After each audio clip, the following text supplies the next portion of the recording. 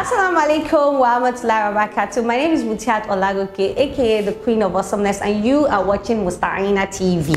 Don't touch the dial. If you change it like this, your remote will blow. Don't touch it. Bye. Mustaeina. أعوذ بالله من الشيطان الرجيم. يا أيها الذين آمنوا كتب عليكم الصيام كما كتب على الذين من قبلكم كتب عليكم الصيام كما كتب على الذين من قبلكم لعلكم تتقون أياما معدودات فمن كان منكم مريضا أو على سفر فعدة من أيام أخر وعلى الذين يطيقونه فدية طعام مسكين فمن تطوع خيرا فهو خير له وأن تصوموا خير لكم إن كنتم تعلمون شهر رمضان الذي أنزل فيه القرآن هدى للناس وبينات من الهدى والفرقان فمن شهد منكم الشهر فليصم ومن كان مريضا أو على سفر فعدة من أيام أخر يريد الله بكم اليسر ولا يريد بكم العسر ولتكملوا العدة ولتكبروا الله على ما هداكم ولعلكم تشكرون مستعينا. My people, how una dey? Again, one thing I want to tell you, and I am the same Mustaeina TV, na the #1 Ogbonge Muslim channel worldwide. Worldwide? Wait, Arabs are actually watching me. أيها المشاهدين الكرام ومتابعين الأبرار، هذه مستعينة TV. لا تضغط الزر وكن متناسكا. أنا خديجة بنت أبا يومي، والسلام عليكم ورحمة الله. إن الحمد لله نحمده ونستعينه ونستغفره ونعوذ بالله من شرور أنفسنا ومن سيئات أعمالنا من يهده الله فلا مضل له ومن يضلل فلا هادي له أشهد أن لا إله إلا الله وحده لا شريك له وأشهد أن محمدا عبده ورسوله صلوات الله وسلامه عليه. All praises due to Allah subhanahu wa ta'ala. We glorify Him, we testify to His oneness, He is alone without any associate. We also testify that our Prophet Muhammad sallallahu alaihi wasallam is His messenger. May the peace and blessing of Allah subhanahu continue to be on the soul of our Prophet sallallahu alaihi wasallam, his household, his companions, and may the peace and blessing of Allah subhanahu continue to shower on every one of us. We would like to tell a story about a companion of the Prophet sallallahu alaihi wasallam. The name of this companion is Abu Dahdah. He is also referred to as Ibn Dahdah. So sometimes he is referred to Abu Dahdah, Ibn Dahdah. He was one of the people of Medina. And as the companions of the Prophet sallallahu alaihi wasallam, ridwanullahi alayhim ajma'in, there were men whom Allah subhanahu wa ta'ala chose to accompany the Prophet. And there were those who were sincere to Allah subhanahu wa ta'ala. And there were those who preferred the hereafter to this world. Allah subhanahu wa ta'ala made the dunya easy for them. Allah opened the world for them. But then they preferred the hereafter above the dunya. Allah subhanahu wa ta'ala says in the Qur'an, الَّذِينَ يَتْلُونَ كِتَابَ اللَّهِ وَأَقَامُوا الصَّلَاةَ وَأَنفَقُوا مِمَّا رَزَقْنَاهُمْ سِرًّا وَعَلَانِيَّةً يَرْجُونَ تِجَارَةً لَن تَبُورَ. Allah subhanahu wa ta'ala mentioned that there are people who read the book of Allah subhanahu wa ta'ala.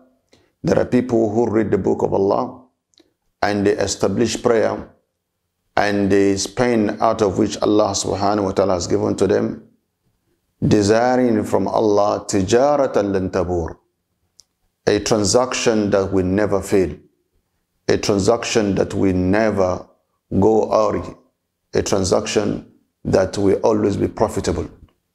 This particular statement of Allah subhanahu wa ta'ala is in Surah Fatir, verse 29.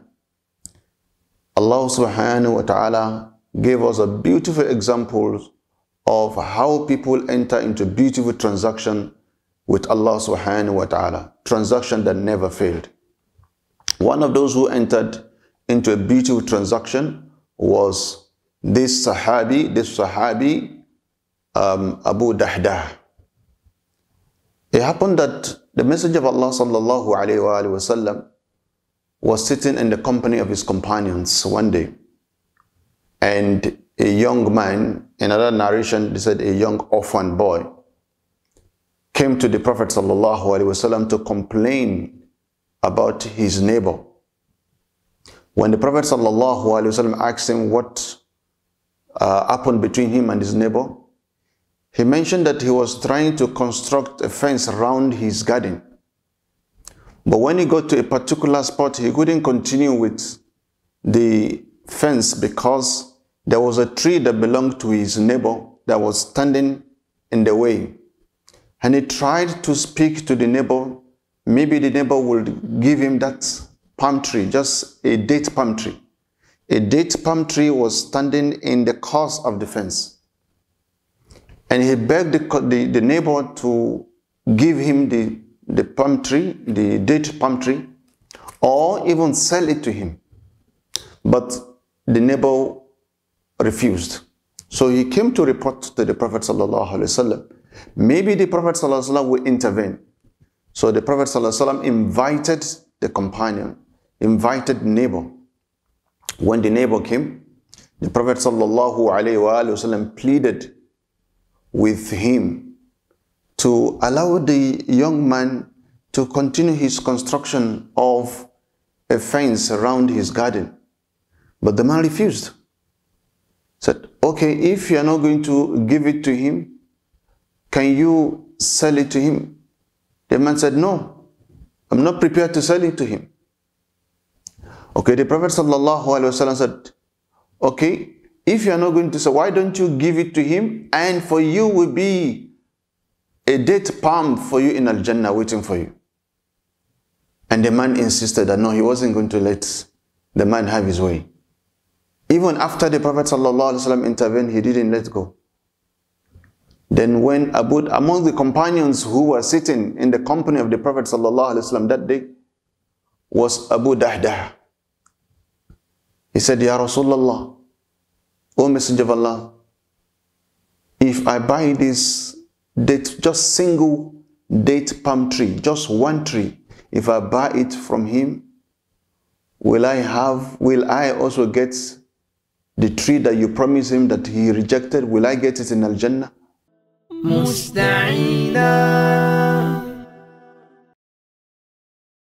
Salaamu alaykum warahmotulah wabarakatuhu. My name is Babatunde Adegbinidin, a manager with Lotus Capital Limited. How is Ramadan going? Alhamdulillah. Today we want to talk about Islamic finance. What exactly is Islamic finance? There's Islamic and there's finance, but then when you bring it together, you're talking about doing financing or making money or generating money in a halal way, according to the rules of the Sharia, according to the rules Allah subhanahu wa ta'ala has given you and I as Muslims. For Islamic finance to be complete, there must be equity, there must be fairness, there must be social justice, and everyone must be involved. So for example, any transaction I'm doing, I must ensure, how am I making money? Am I making money from haram or I'm making money from halal? Am I eating riba or I'm taking profit according to what Allah said in Surah Al-Baqarah, that you can make money from trade, which is profit, but do not take riba, which is interest. The next question that may be on your mind is, then what is interest? Interest is money on money, and profit will be money you make from a transaction, a trade transaction, a buy and sell. However, in this trade transaction that you're doing, you must ensure that the two parties have an agreement. It is sacrosanct.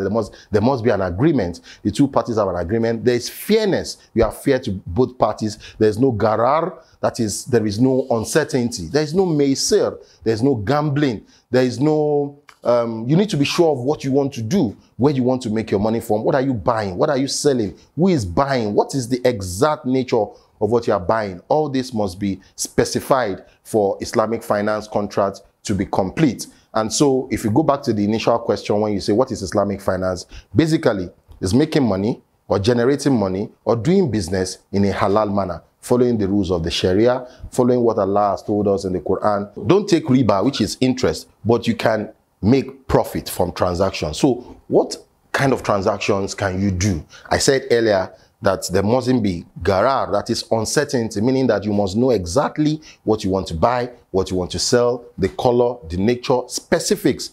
There shouldn't be maysir, that is gambling. That is when some people will make at the expense of others. And that is why you have a lot of these betting games or betting outfits. They are not halal. They don't follow what the Quran and the Hadith says, because some will make money and some will lose. Again, there shouldn't be interest. That is, there shouldn't be money on money. I said earlier that money on money is interest, but let's delve a bit into what is profit. So for example, I want to buy a phone and the phone costs 10,000 naira. So I go to Mr. A that I need 10,000 naira. Mr. A gives me 10,000 naira with the notion that he's going to get 15,000 naira in a month's time.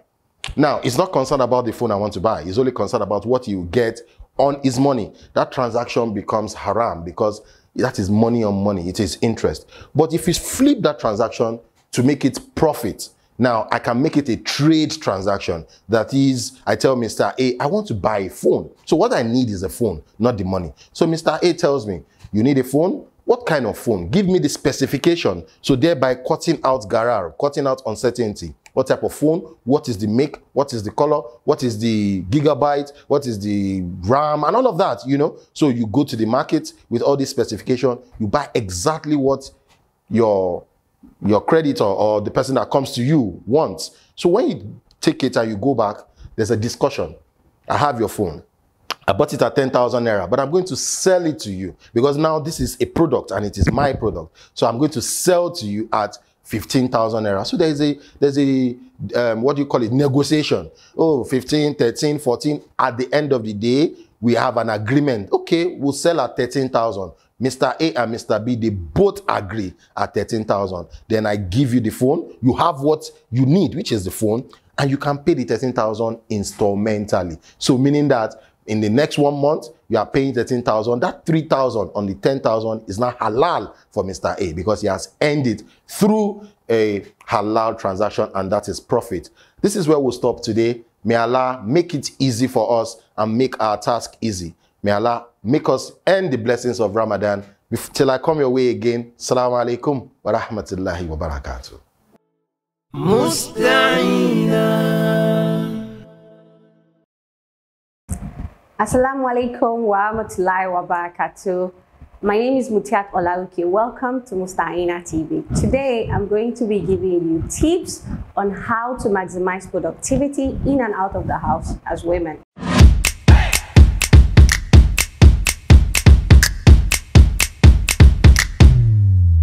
Hi everyone, my name is Adegbinidin, the creative director of Articraft Cakes and More.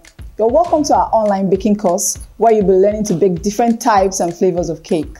I believe you have the best learning experience as I will be showing you different tips and tricks to achieve the best cake science and art. See you in class. Welcome back. I'm going to be giving us 9 tips on how to maximize our productivity in and out of the home as women. You do know that as Muslim women, we have key roles to play as wives, mothers, daughters, and members of the society. But imagine juggling all of this at the peak of productivity. We must admit that this is difficult because they do say that multitasking is a myth. However, it is possible. The women of old have done it, and many of us are doing it too. So for those of us that are struggling for whatever reasons, here are 9 tips you can apply to maximize your productivity. Number 1, know yourself. Know yourself. What Mutiat can do well may not be easy for Shakira, but it doesn't mean that Shakira is less than Mutiat. It's just that we're different people. And maximizing productivity in all areas of our lives starts by understanding who we are and how we cope through these things. So you start by knowing yourself and understanding yourself. Self-awareness is key, but self-awareness is not just to know yourself, but how to apply the knowledge that you have of yourself in maximizing your productivity. So for instance, I would admit that I'm not the best when it comes to using my hands. Well, except I'm doing graphics or eating food. But for laundry and hard labor, I actually get pain easily. So what I have decided is, rather than spending 3 hours to do something that someone who can use their hands properly well will do in an hour, I would rather outsource it. So if you know that there are things you're struggling with, there's no need to keep pushing and pushing and pushing. You could get training to improve on it, but if you find that it is just not in you to do it well, it's okay to outsource it. There's so many areas of our lives that we may need to outsource because no matter how hard we try, we may not improve on it. This is not to say that you should outsource everything. One of the things you must also know about yourself is what's important to you. Now, as women, we're juggling so many balls. Some of these balls are our glass balls. Now, for me, what's important and what's my glass ball, it may be different from yours. For instance, family is key for me. I love family. Family is everything I was raised upon. So I am someone who will put everything down just to show up for my family, no matter where they are. For you, maybe you didn't grow up in a large family or have a large family or even have family at all. So family may not be a key ball for you. But of course, as Muslims, family is everybody's glass balls, right? Well, there's no all size fits all to this rule, but you have to know what works for you, what's important to you, and that will make outsourcing and delegating and balancing all of this easy. So key point to remember, number 1 is to know yourself, know what's important to you, know the weaknesses that you cannot improve on that you may have to outsource, and then of course know your strengths too. Know your strengths too, so that you can leverage on them to do other things well. When you know what you're good at, you know where to put your energy or even where to wing it. And then when you know your weaknesses, you will know what to do with them, whether to improve them or to outsource them. And then there's also the element of limitations. things beyond you that you cannot help but are affecting your productivity. You also need to know those too. When you find out what your limitations are, it is easier to work around them. So, in order to improve your productivity, know yourself, your situation, and your glass balls. Mustaeina.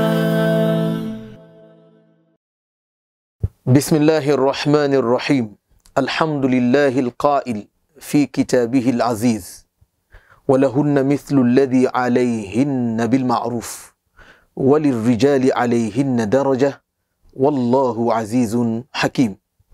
On this note, I welcome you to Mustaeina TV, where we'll be talking about marital issues. And of course, like we all know, last year we discussed about choosing your spouse from the Kitab and the Sunnah, from the Qur'an and Sunnah. This year we shall be going a step further, where we'll be looking at yet another aspect of marital life, and that is rights and duties of the husbands and wives. I welcome you once again to this segment. I am Imam Imran Rufai. Today we shall be talking about this topic from the angle of its necessity. The moment a family is built, the moment a home is built, then certain things will come up. One of them is responsibilities, and one of them is the rights. وَالْحُقُوقُ مُتَبَادَلَةٌ. These rights we are talking about are reciprocative in nature. You do yours, I do mine. Your right is my responsibility is your right. As a result of that, we shall be looking into the rights of the husband and the rights of the wives. And simultaneously, we'll be looking at the responsibilities of the husband, at the same time, the responsibilities of the wife. Looking at that, certain issues will crop up from these attempts we're going to be making. We shall be looking at who is the leader in the home, who leads the home. It's a natural question that will emanate. Whenever or wherever we have 1, 2, 3 persons living together, staying together, on a mission together, it's natural to select or choose one of us as a leader who will, paddle the canoe or will captain the ship, as the case may be. We as Muslims, we have this nature in us, and we have this training in us. But it becomes a reminder for those who are just coming up. Perhaps sometimes we forget them, and perhaps sometimes we don't even get to know of them. The Prophet ﷺ in hadith said, and this narrated by Abdullah bin Umar radiallahu anhu, he said, سَمِعْتُ رَسُولَ اللَّهِ صَلَّى اللَّهُ عَلَيْهِ وَسَلَّمْ يَقُولُ. I heard the Messenger of Allah says, كُلُّكُمْ رَاعٍ. Every one of you is a shepherd.